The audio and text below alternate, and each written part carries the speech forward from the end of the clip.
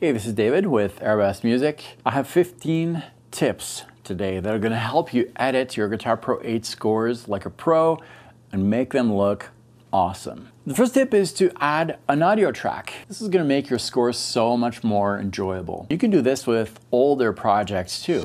Here's a project I was working on. It sounds okay, but we're going to add an audio track by clicking on this button. Select the audio track you want to add to your project. This could be the full track, a backing track, just drums, whatever it is. Add that to your score. You can make your adjustments to make sure that it syncs up with your project. This is really going to make your score sound so much better. The next tip is to work on the design of your project. This, you can use the design mode. Just click on this button. You can make adjustments directly on the screen. You can adjust the length of each measure. You can adjust the number of measures that appear in each system. But the magic really happens in the style sheet. It's in the style sheet that you'll be able to adjust everything you see on the screen. The size of the staffs, the systems, the score header, the chord diagrams, the scale diagrams. You can also adjust the size of the text, the font you're using, and you can also do this for the guitar-specific notations. So that means you can adjust the font that you're going to use for the symbol used for things like muting, slap, pop, pick scrape, and more. My next tip is to set your custom style sheet. By default, Guitar Pro 8 comes with 3 style sheets. Very usable, but not personal. We have a rock style sheet, a classical style sheet, and a jazz style sheet. These style sheets are very usable, but not custom to you. So you could take any of those 3 style sheets as a starting point, modify it, and then save it so that you can recall it later on. This is going to add consistency to your projects.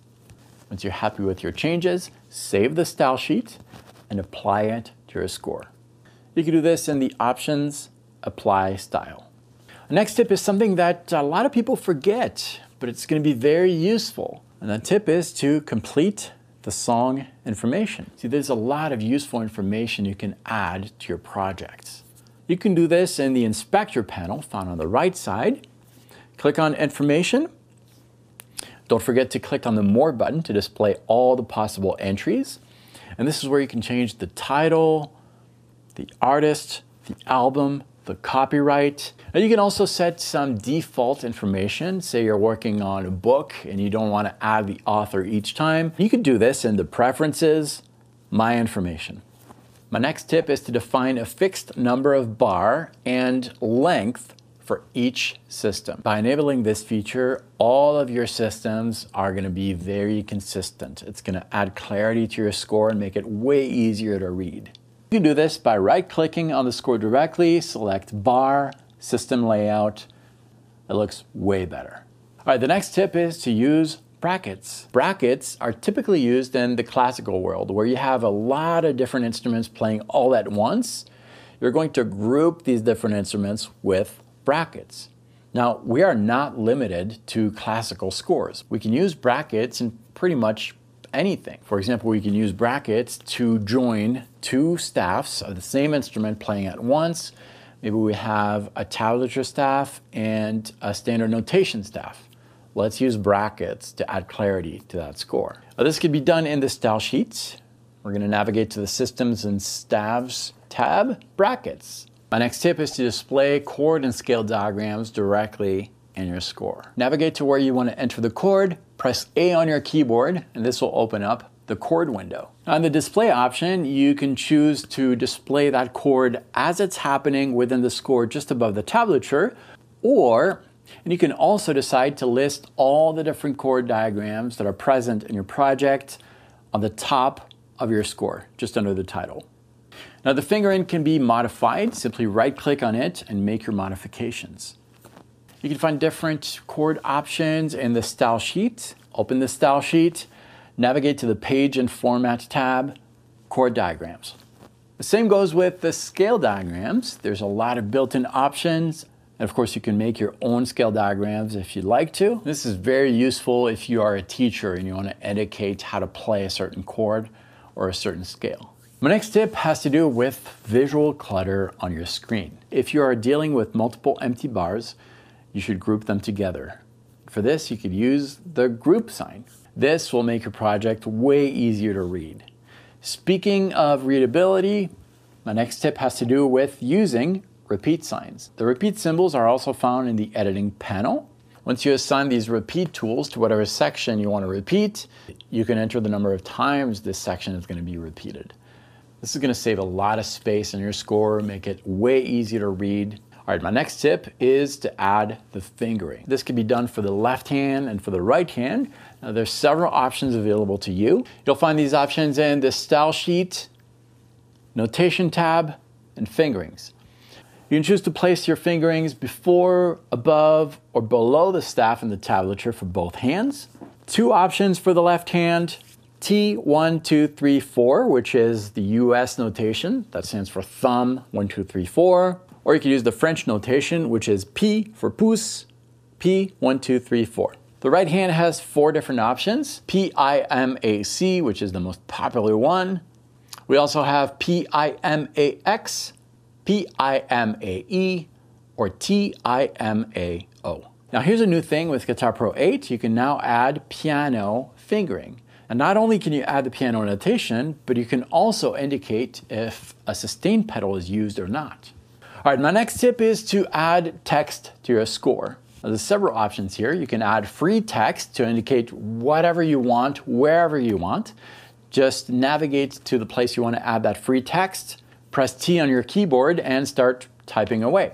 Now your text is not limited to just one line. You can add paragraphs. If you want to go to the next line, simply press Control and Enter. You can also add lyrics, and there's a special tool for that is found in the editing panel. Just click on the lyrics tool right here and start adding your lyrics.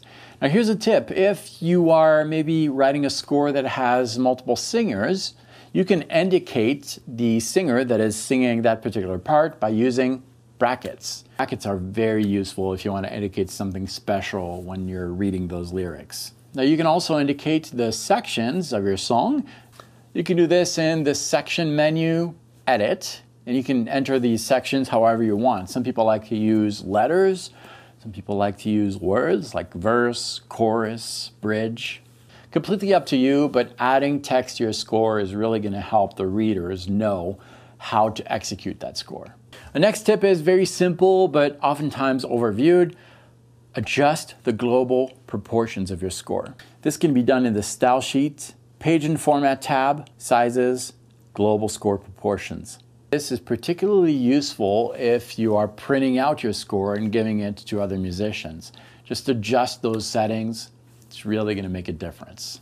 Next tip is to spend a little bit of time adjusting the sound of each note. You can do this in the menu, go to Note, Audio Note Settings, and there you can adjust the duration of each note, the offset, and the relative velocity. This is going to add a lot of realism to your project when you're playing it directly within the software. Speaking of sound, my next tip has to do with the drum set. Spend a little bit of time adjusting that drum set. You can do so in the inspector, which is found on the right side. Go to Track, Sounds, click on the drums icon, and Settings. You can adjust the sound of each element of your drum set individually. You can adjust the velocity, the pan. Doing so is really important. It's going to make your project so much more enjoyable. Just a few tweaks here and there are really going to level up the sound of your project. Last but not least, and probably my favorite tip, get familiar with the command panel. You can do a lot of things in there. First of all, if you're looking for something within GP8, open the command panel and start typing. The command panel is going to show you exactly where to find whatever you're looking for. Now there's a lot of more actions and commands that you can do within this tool. If you want a list of all the commands available, simply type a question mark within the command panel. It's going to list all the available commands. Typing an @ sign is going to list all the different actions available. Getting to know this command panel is really going to help you make the most of Guitar Pro 8. It's going to speed up your workflow, highly recommend you spend a little bit of time with that. If you are not yet using Guitar Pro 8, you should. Check out the software at guitarpro.com. Thanks for watching. This is David Walliman. I'll see you next time.